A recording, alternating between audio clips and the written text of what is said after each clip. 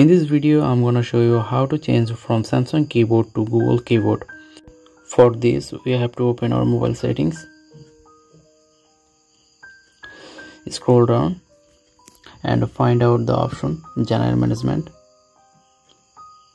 and here we are. Tap on this General Management.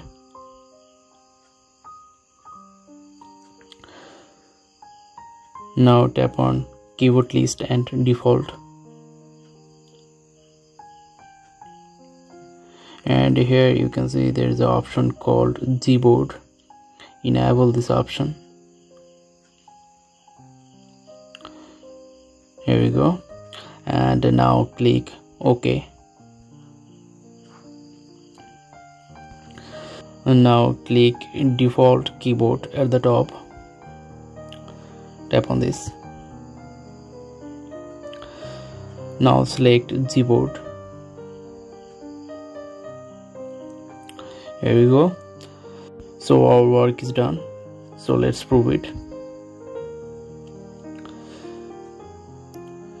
And now you can see my mobile default keyboard has been changed. So in this simple process you can change your mobile default keyboard. I hope you understand the full video. If you have benefited from this video, please like this video, subscribe to the channel. So see you in the next video. Till then, take care. Goodbye.